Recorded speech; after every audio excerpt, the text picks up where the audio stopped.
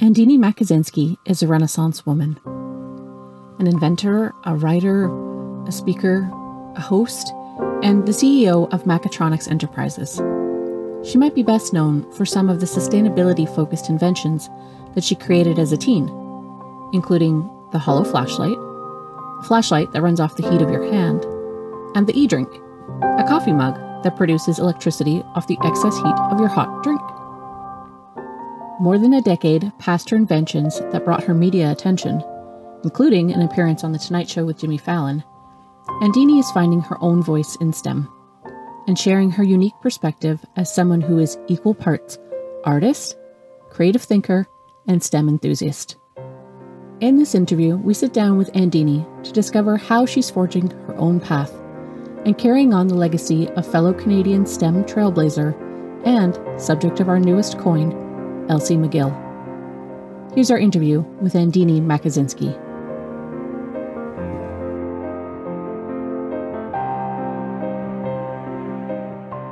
Hi, my name is Andini Makosinski. I'm a 25-year-old Filipino-Polish-Canadian inventor, writer, host, speaker, so many different things.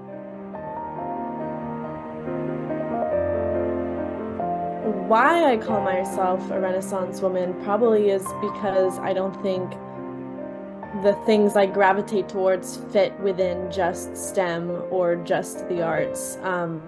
I've always had a deep love and appreciation for film, for storytelling, for writing, acting, all these different things. And I've also liked inventing and tinkering and making things with my hands. So I kind of wanted to do all of them. I didn't feel like I fit into the label of being an engineer. And if anything, the pressure that I felt at home as a teenager that I should do this made me kind of run in the other direction.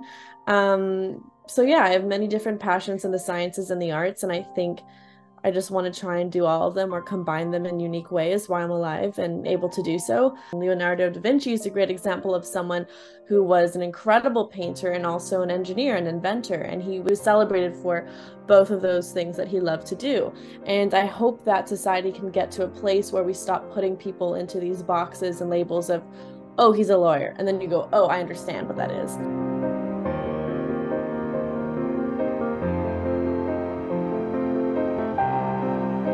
I was offered an engineering scholarship in grade 12 as I was, applying and looking at different universities.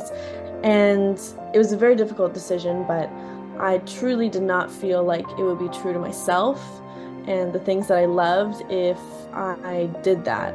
And I feel really lucky to have gotten my degree in English literature and film studies because I had so much fun. And a lot of people don't have fun in university. And I'm like, there's something wrong with that. Like learning, obviously it's difficult when you're memorizing and learning things, but a lot of it should be fun. You should be excited about what you're learning. And I feel very happy that even then when I was 17, you don't know much when you're 17. Like everybody's still figuring it out. Like I still went, I'm going to stay true to what I've always wanted to do since I was a kid, which is to go towards film, and started studying English literature so I could learn about storytelling.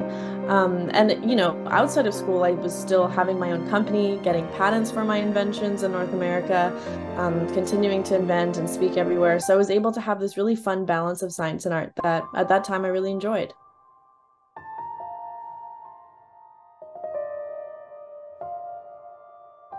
I think the whole world around us is an incredible combination of science and art. I mean, you can look down at your phone right now. It's this incredible thing where the science and technology, the interface has come together, but we also expect our tech to be aesthetically pleasing, to be part of our fashion in some way.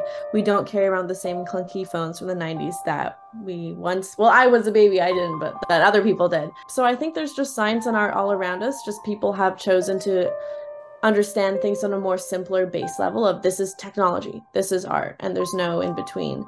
And I think that's a real shame because what's happening when we do that in the educational system is we're discouraging a lot of potential for creativity within students.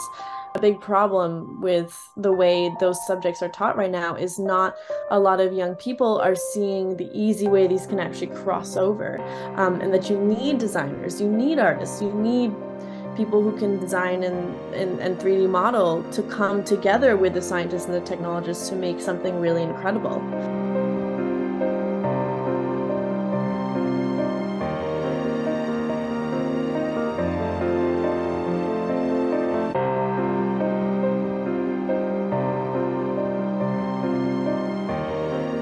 totally am all for, you know, the movement of getting more girls in STEM or STEAM.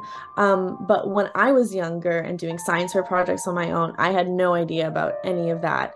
And I actually think my obliviousness to the whole problem that there weren't enough girls doing science made me just kind of go out there and do my thing. So I think there needs to be like some sort of balance of like, yes, we want more young women involved in STEAM, but how can we do it in a way where they don't feel singled out and pointed out and instead just celebrated for being part of it and doing cool stuff.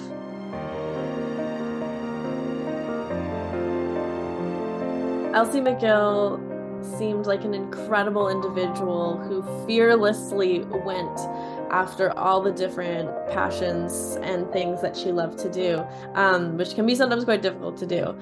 So yeah, I think Elsie's story is, you know, the first Canadian female engineer in general is just kind of incredible. You know, I can't even imagine the types of reactions and barriers she had to go through as she was studying and getting her degree, and then further on in her career really fighting for women's rights is just incredible. So yeah, I'm in total admiration of all these different things that she accomplished, because again, like I said earlier, you know, to have a passion, you have to be really brave about it, especially if you have multiple different passions. You have to boldly announce to the world, I love this thing and I'm pursuing it, and I don't care if what you think I'm producing from it is good or bad. I'm just going to do it because I love it.